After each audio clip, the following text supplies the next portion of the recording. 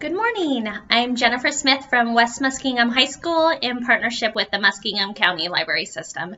Today we're going to learn about a fantastic tool available to all our Ohio students called iSearch. iSearch is available on the InfoOhio website. I will show you how to access it, and then we will explore the different tools that are available for your students there. So we begin by accessing www.infoohio.org. To access iSearch, go ahead and open up infoohio.org. iSearch allows you really easy access to your school's library catalog and the database collection provided there. First, I recommend logging into your school. If you don't have that login information, you can contact your building librarian or use the help tools provided for you. Once you've logged in, to access iSearch, scroll all the way to the bottom right of your page, and there's this red iSearch button. From here, you can explore your library's contents. You can look what your library owns, along with different digital collections of newspapers, magazines, and journals. So type your search phrases in. I recommend using a few search terms. There's no real right answer to it, so you just have to play with different words until you find what you're happy with. Once you're signed in, you have several tabs to choose from at the top. The tab that is active has a light yellow background. The My Library tab is bigger than the other tabs. It contains your school library print catalog and some other online sources, such as Bookflix and your digital library collection. The Encyclopedia tab pulls specifically from encyclopedias. Basic Sources is usually the one that I am at most often. It's lower level reading material with factual information. The resources on this tab are usually just a few pages. They are brief and to the point. The Advanced Sources tab are where most of my high school students do their research.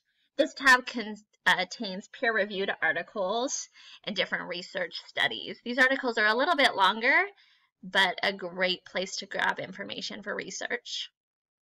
The STEAM tab is for science-related topics. It has different projects and hobbies along with video content that students can access here.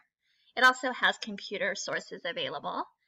And the Open Access tab pulls from free government documents from a variety of specialized websites. Oftentimes you'll end up with a huge amount of results that you find as you search your terms, so use the limiters on the left to filter those down. The first one I usually start with is the publication date. Specifically, if I'm working with science or other topics that are very sensitive to the time that they were published, I can filter out a lot of my results by changing that window. Once you find an article that you think will meet your needs, rather than clicking on the title, I recommend using the View Download button on the right of the article. That opens the article in a new tab. The abstract gives you a quick overview of what your article contains, and then you have some options to the left. This article has a PDF full text option. The other thing you might see is an HTML option. Go ahead and click on that to view your article. From here, you have several options to print or to save this article with a hyperlink. The buttons on the right will help you do those things. My favorite feature of iSearch is the citation tool, which is this yellow button. If you choose that, you have a window pop up that gives you different ways to cite this article depending on what your format is that your teacher wants you to use.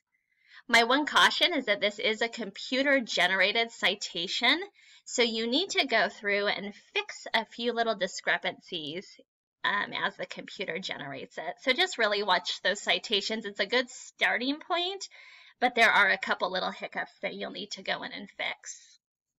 iSearch is a fantastic tool. I recommend it to all my students as they're researching and looking for information. If you struggle, make sure you're reaching out to your building librarians. They're waiting to hear from you so that they can answer any questions you might have.